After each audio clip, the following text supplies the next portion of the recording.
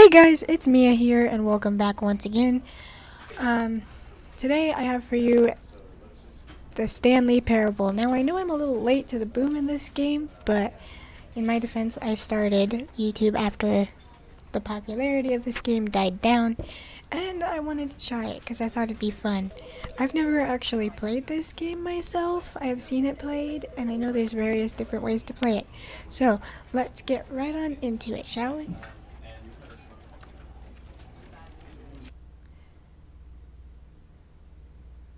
It never ends, and the end is never the end, never the end. Okay. That's a little ominous.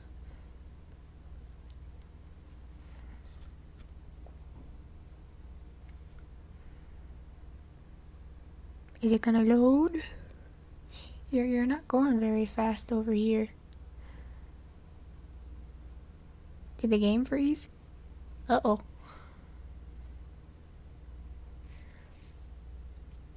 I think the game froze. Hello?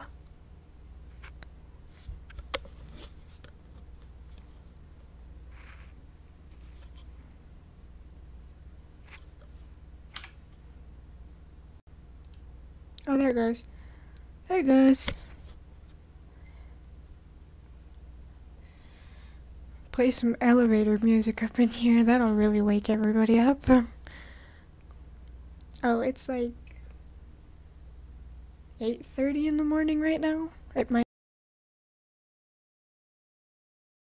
Well, I know it's not going to be when you guys watch it because I upload at noon. So,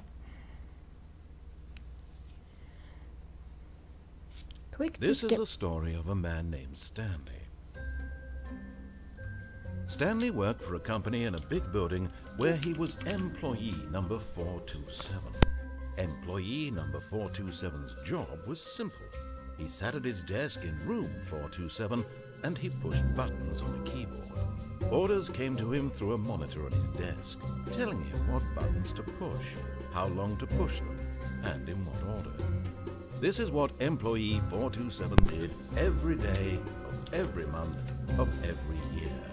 And although Sounds others exciting. might have considered it soul-rending, Stanley relished every moment that the orders came in, as though he had been made exactly for this job. And Stanley was happy. I don't think I would be. And then one day, something very peculiar happened. Something that would forever change Stanley. Something he would never quite forget. He had been at his desk for nearly an hour when he realized that not one single order had arrived on the monitor for him to follow. No one had showed up to give him instructions, call a meeting, or even say hi. Never in all his years at the company had this happened. This complete isolation. Something was very clearly wrong. Shocked, frozen solid, Stanley found himself unable to move for the longest time. But as he came to his wits and regained his senses, he got up from his desk and stepped out of his office. How do I move? Oh, this is WASD. Can I turn? So, you know, the narrator in this game reminds me of the narrator that you hear in every Christmas book story before the movie actually starts. That's what he sounds like to me, and that's what he reminds me of. All of his co-workers were gone. What could it mean?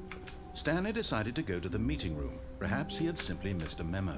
No, I want to see what's on here. No matter how hard Stanley looked, he couldn't find a trace of his co-workers. Where's my mouse? I'm clicking the key. Where's my mouse? I had my mouse on.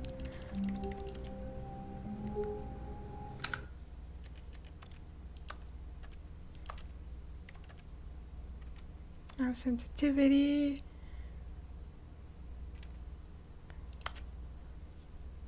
See, you can see it now. Why can't you see it when I unpause it? Can I turn this down a little bit?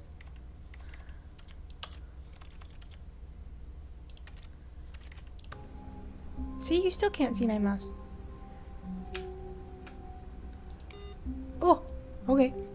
Got it. Why did I do that?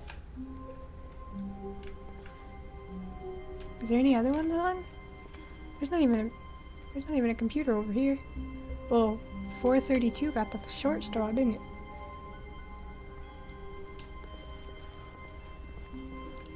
Stanley went around touching every little thing in the office, but it didn't make a single difference. How do you know? Did it advance the story in any way? Okay, Mr. Storybook Man.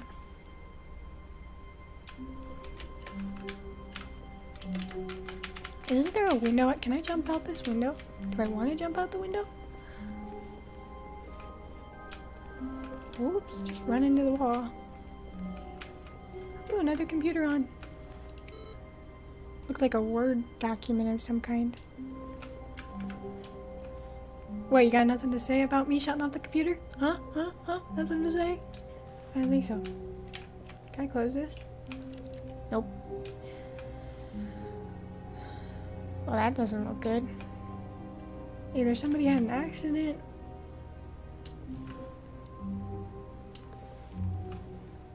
Why is everything like everywhere? This isn't a very neat office. It looked like everybody just... Wait a minute. There's a computer on in there. I went in there. Let me in there. That door's open.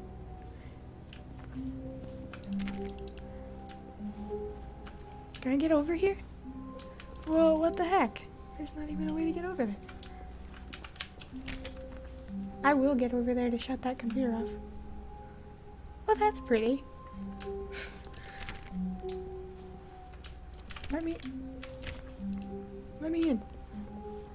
When Stanley came to a set of 2 open doors, he entered the door on his left. On his left, so that'd be that one. Should I go with the narrator or should I disobey the narrator is the question. Well, I haven't really been following what he said so far. Like, I'm just going around clicking every little thing. So, sorry, narrator. Not today. You're being awfully snooty just because I'm looking at stuff. If I can fit through the door. This was not the correct way to the meeting room, and Stanley knew it perfectly well. Perhaps he wanted to stop by the employee lounge first, just to admire it. Oh, shush. Nobody asked you, Mr. Storybook Man. Does the narrator have a name? One of these doors has got to lead to that computer room that I saw. See? And why did that one desk not have a computer? Like, did he just say forget it and take the computer with him? Yes, truly a room worth admiring. It had really been worth the detour drink. After all, just to spend a few moments here in this immaculate, beautifully constructed room. Oh, sheesh. Stanley simply stood here, drinking it all in. I'm not standing. But eager to get back to business, Stanley took the first open door on his left. Why you gotta micromanage? Leave me alone.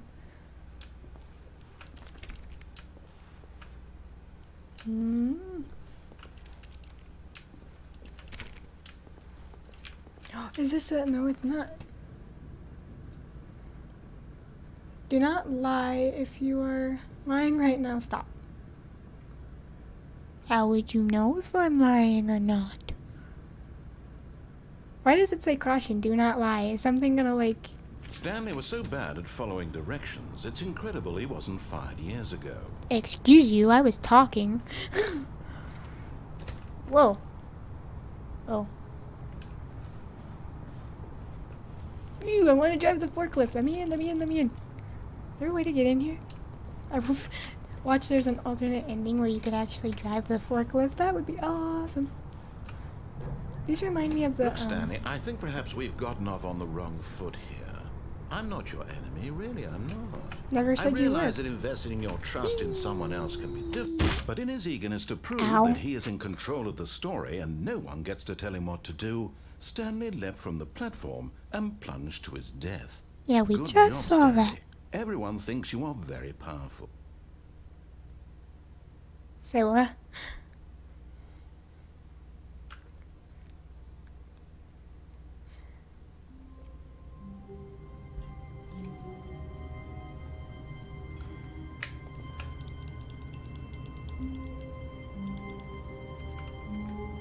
I was just seeing if I could even type stuff on my computer. Deputies? But Stanley simply couldn't handle the pressure. What? What if he had to make a decision? What if a crucial outcome Hey, fell let me under out. his responsibility? He had never been trained for that. Let me out. This couldn't go any way except badly. The thing to do now, Stanley thought to himself, is to wait. Nothing will hurt me. No, Nothing let will me break out. me. In here I can be happy forever. Let me out, I you will be bastard. Stanley waited. Hours passed, then days. Had years gone by? He no longer had the ability to tell. But the one thing he knew for sure, beyond any doubt, was that if he waited long enough, the answers would come. You shut the door on my Eventually, face. someday, they would arrive. Soon, very soon now, this will end. He will be spoken to. He will be told what to do. Oh, shut up. You locked Now me in here. it's Let just me a out. little bit closer. Now it's even closer. Here it comes. I'm gonna smack you, sir.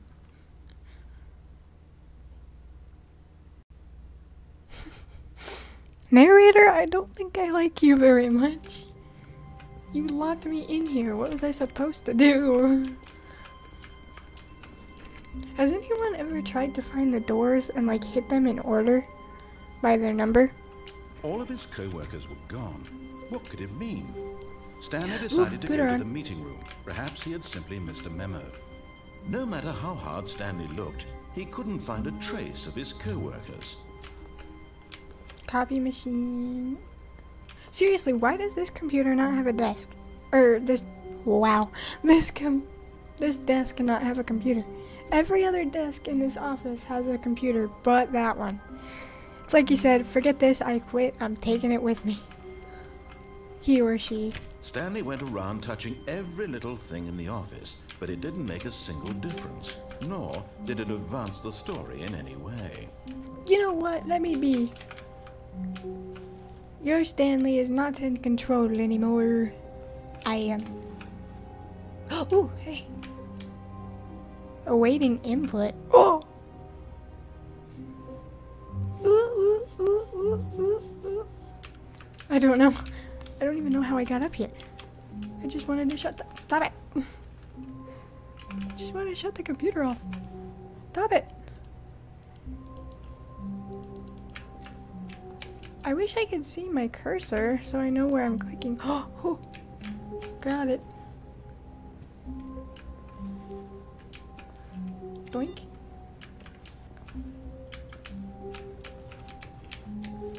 He just gets up on his desk, starts having a dance party, like do do do do do do do do. Can I do it again? No. Input received. It seems like everybody wait, is this the way I came from? No, because there's the doors. Hey, narrator, you're being awful quiet up there. Nothing to say? Huh? When Stanley came to a set of two open doors, I he know the entered the drill. door on his left. What, no congratulations for being right? Make up your mind. I do what you want and you say nothing, and then I don't do what you want and you yell at me the whole time. Jump out the window. Nope.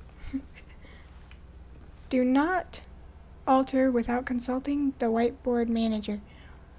What? You need a whiteboard. Yet there was not a single person here either. Feeling a wave of disbelief, Stanley decided to go up to his boss's office, hoping he might find an answer there. I wanted to read this, thank you. You know, me and you aren't going to get along very well. The meeting schedule, mark Mondays, weekly target admin. What the heck was that? Oh. Wait.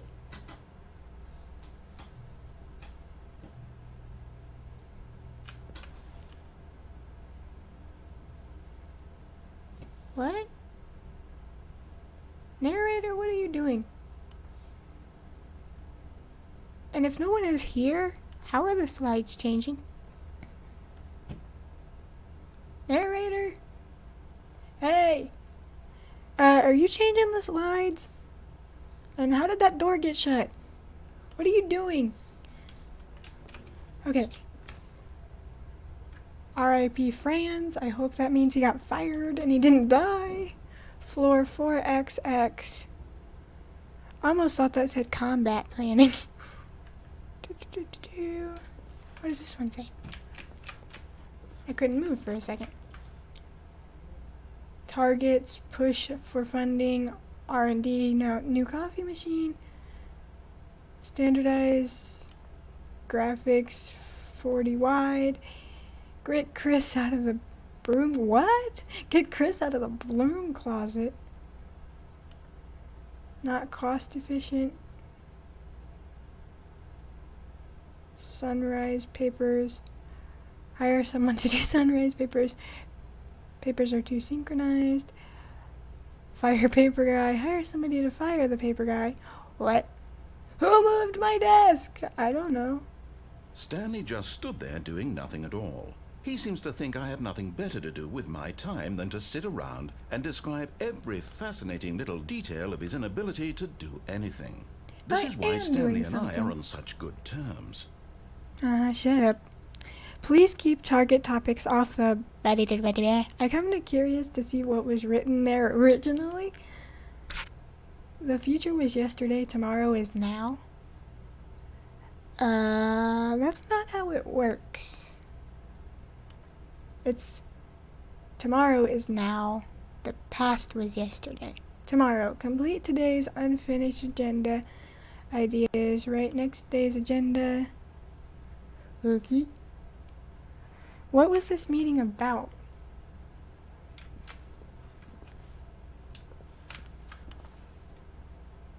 Tips for not getting fired. Talk less, do unbelievable amazing work, and all the time every day. No exceptions of promotion or recognition. Don't get fired. Well, ain't that the tip to live by? How to solve a disparate coworker. Let it ball up inside. Take out passive-aggressive on other coworkers.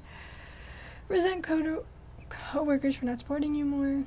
Using slides to ensure that employees are okay. Make sure your slide has slick graphics, the header. Everyone is unique, you most of all. Somehow, I highly doubt that. Ooh, there's another whiteboard. To do, synchronize core values, expenditures, shift global market pattern, monetize free to play. What? Help! I'm a post-it! That'd probably be me, like... Does this actually say something, or is it just random type on the keyboard?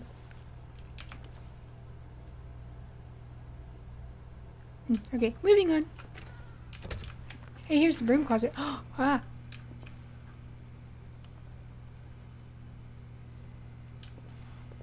Stanley stepped into the broom closet, but there was nothing here, so he turned around and got back on track.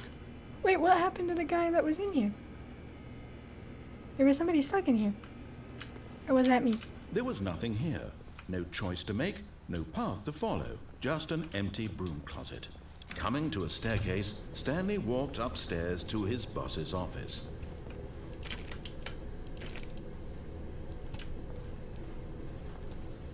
You're a little late on the draw there, narrator.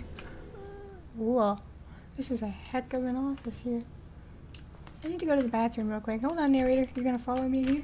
Can I open here? It's locked. But I needed to go to the bathroom. This is an insane office. That's it. Is this one on? No, it's not on. It's over here. It's locked. Stepping into his manager's office, Stanley was once again stunned to discover not an indication of any human life. Shocked, unraveled, Stanley wondered in disbelief who orchestrated this. What dark secret was being held from him? What he could not have known was that the keypad behind the boss's desk guarded the terrible truth that his boss had been keeping from him. And so the boss had assigned it an extra secret PIN number. You want to tell me? 845.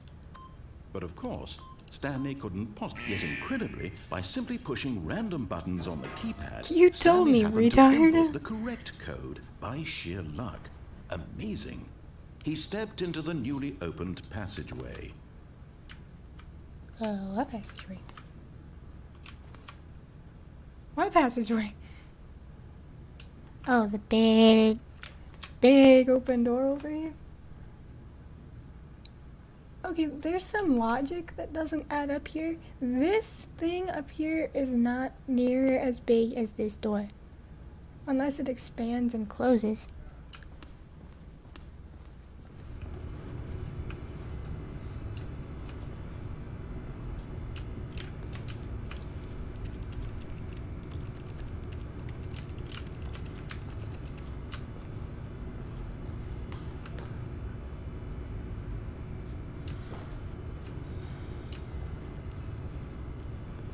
Oh, I can't see. I'm gonna go back this way.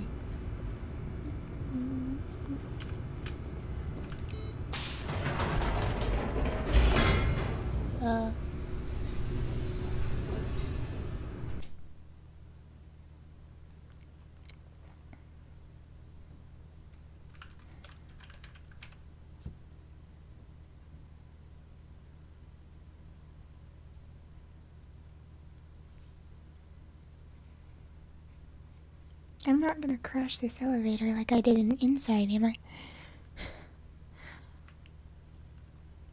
Descending deeper into the building, Stanley realized he felt a bit peculiar. It was a stirring of emotion in his chest, as though he felt more free to think for himself, to question the nature of his job. Why did he feel this now, when for years it had never occurred to him? This question would not go unanswered for long. Because Stanley's no longer in control?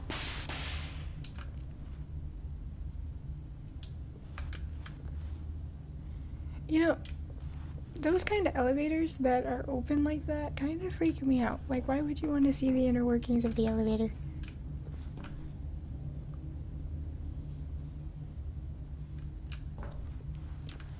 Stanley walked straight ahead through the large door that read Mind Control Facility.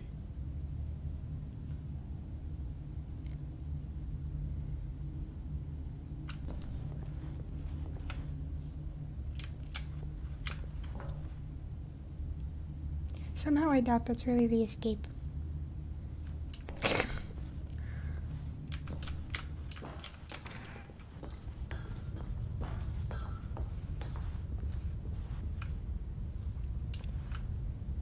Doink, doink, doink. Why the doink? The lights rose on an enormous room packed with television screens. What horrible secret did this place hold? Stanley thought to himself. I don't know, maybe we're being mind controlled. To find out.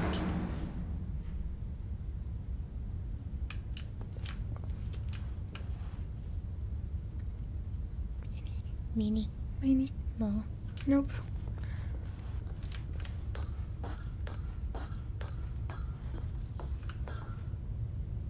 Oh, that's a long drop.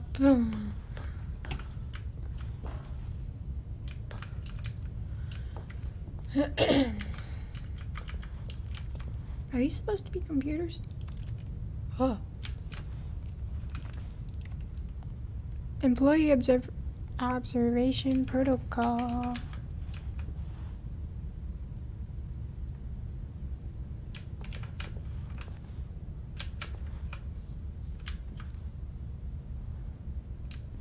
Hey narrator, you want to help me out here? Oh, maybe the big A button that... Now the monitors jumped to life, their true nature revealed. Each bore the number of an employee in the building, Stanley's co-workers. Lives of so many individuals reduced to images on a screen, and Stanley, one of them, eternally monitored in this place where freedom meant nothing. Wait, I forgot what number I was, but I just noticed that one of them said fired. That might have been the desk that was empty. Wait, well, didn't have a computer. See, fired. What one am I? That's a lot of screens. There can't be that many employees in here.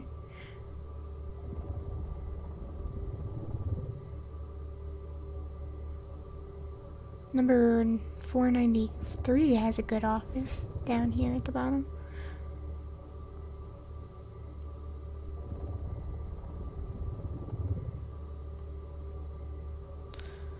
That's okay. Wait, let me out. Let me out. I want to go out. Let me out. I don't want to be here. Oh, the screens are on now.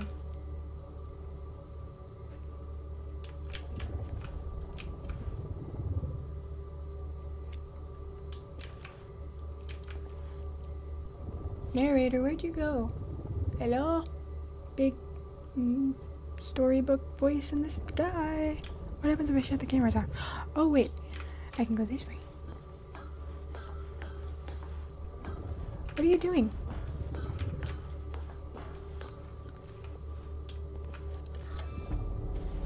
This mind control facility, it was too horrible to believe. It couldn't be true. Had Stanley really been under someone's control all this time? Was this the only reason he was happy with his boring job? That his emotions had been manipulated to accept it blindly? Yes.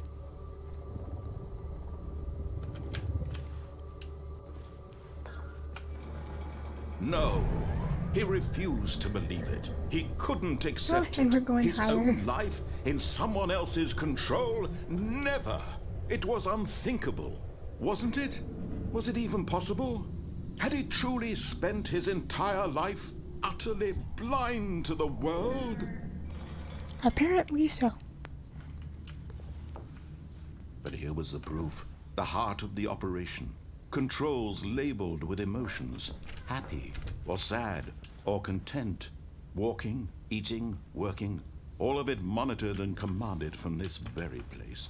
And as the cold reality of his past began to sink in, Stanley decided that this machinery would never again exert its terrible power over another human life. For he would dismantle the controls once and for all. How do I do that exactly?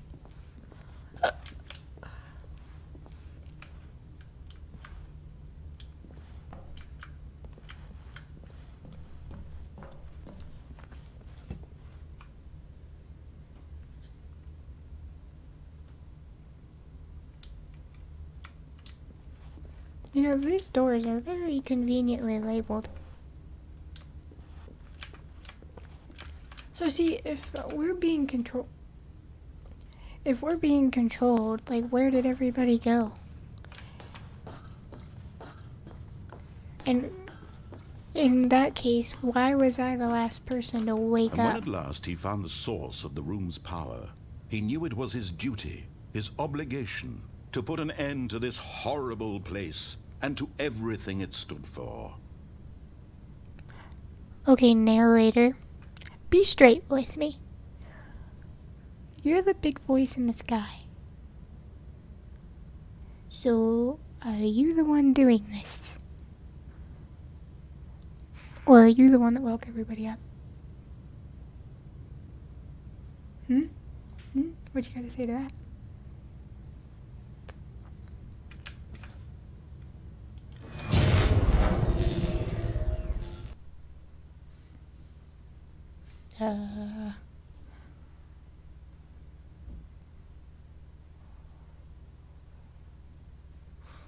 What happened?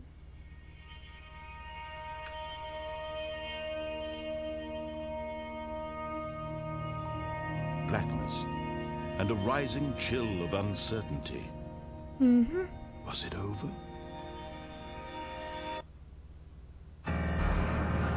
Yes.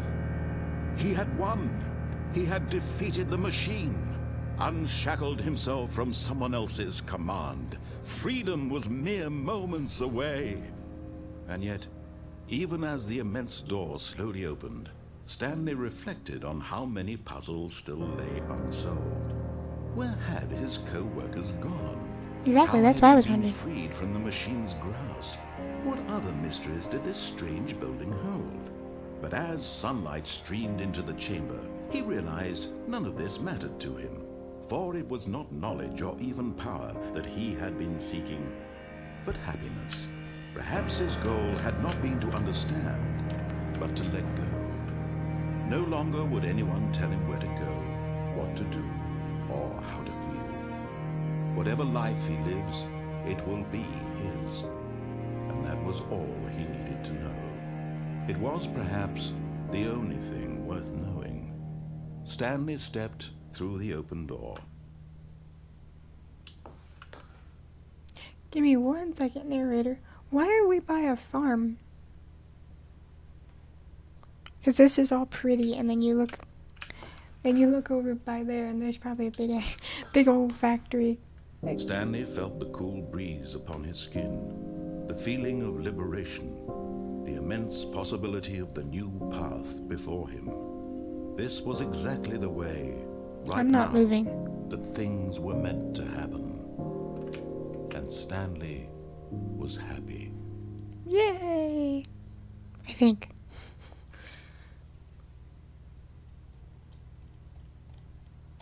That all seemed manufactured to make you think you got away.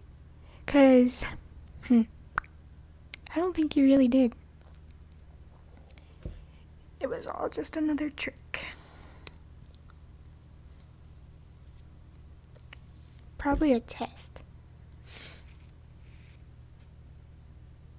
'Cause I don't think that's what the outside of a factory would really look like. I think it was just another test to see if you do what you were told.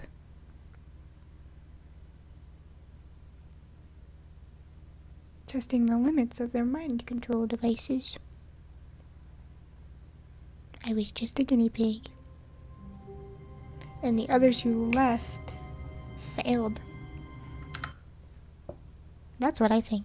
I think that was all just another mind control test to see how far they could take us. And if we'd rebel or not.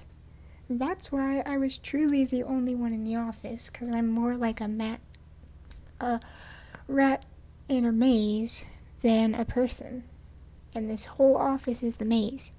They wanted to see A, if I would do what I was told, or B, if I would rebel and they'd have to start me all over again.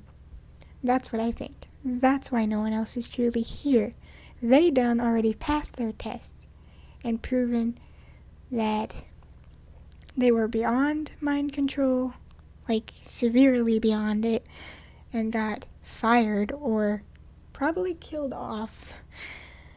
And then B, if they would go ahead like me and follow directions. And those who did were considered the most susceptible to mind control for whatever the heck this company is actually trying to pull. And I think in doing what the narrator wanted, we played right into that rat in a maze category. And think of it this way, because the narrator gets super angry when you don't do what you're told. But we never see the narrator. Not one time do we see him. I think he is a scientist in some observation high above the maze that we don't see because it's designed to look like an office. He is the scientist telling us, the rat, what to do. That's why he wanted us to have the code. That's why he gets angry when we don't do what he wants to do, because that means we're another failed attempt at his experiment. Crazy? Out there? I don't know. But that's what it seems like to me. A rat in a maze being told what to do and where to go. And in doing what we're doing, following the narrator's direction, we are not truly escaping, but we are following the test, the maze. That's just my take on it. We are rats in a maze and nothing more. Alright, well, with that, I will see if I can get the other ending. Maybe I'll truly disobey the narrator next time. So, as always, if you guys enjoyed, be sure to like, share, comment, subscribe, and ring that bell down below to stay up to date on future videos. Hope to see you next time. Bye, guys.